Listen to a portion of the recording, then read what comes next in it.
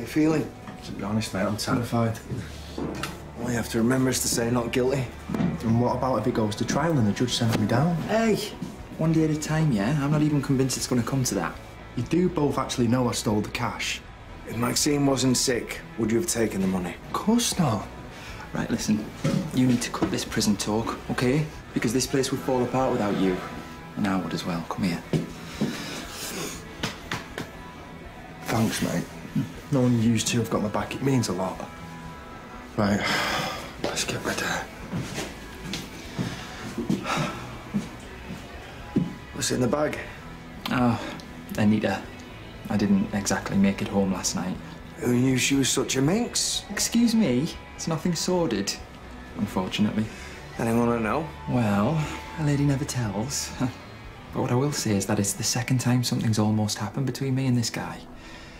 You know, when I'm doing my act, there's like this definite heat between us. But then afterwards, it's not just the magic on stage that's gone because he gets all distant and weird. Sounds to me like this guy fancies Anita, not you. Do you really think that's what it is?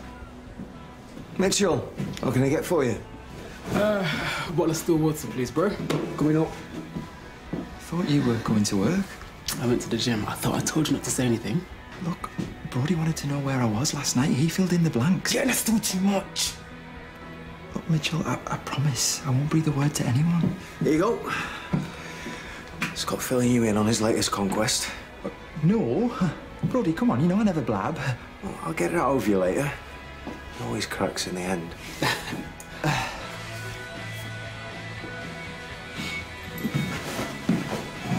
Just at work, just going for some paperwork before my shift starts. Did I see Scott's act? Yeah, it was okay. Didn't stick around though. Just wanted to have an early night. How was your test?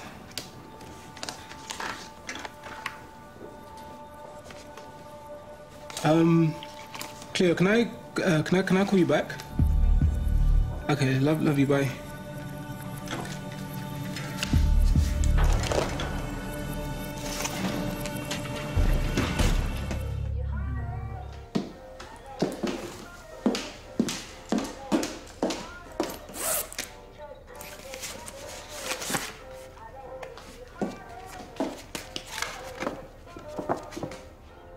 Munchausen's.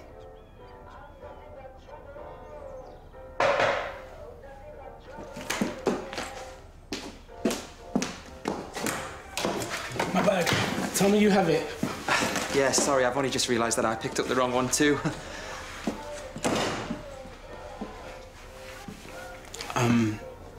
Listen, Scott, about last night, we're friends, you know, and I like you, but that's all we'll ever be, okay? So don't go reading anything else into this, because nothing could ever happen between us, okay? You took the words right out of my mouth. I better get back to work. Mitchell, what's a factitious disorder? Why are you asking that? Well, there's a file in your bag about Maxine. Scott, that file is confidential. Yeah, I know that, but I thought she had a spinal tumour. We cannot have this conversation. Well, Maxine is married to me brother, and that file reads like she's not ill at all. Is that true? Seriously, Scott, if we talk about this, I could be sued for malpractice. Yeah, and Damon could end up behind bars. Look, Mitchell, I know she's your patient, OK? But at least tell me what Munchausen's is. Please.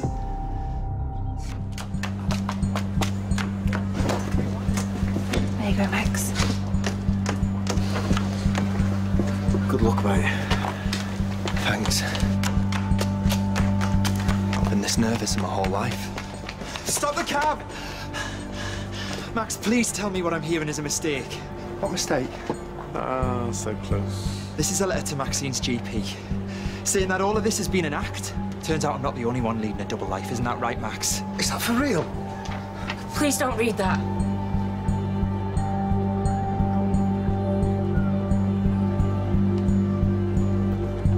You're not really dying?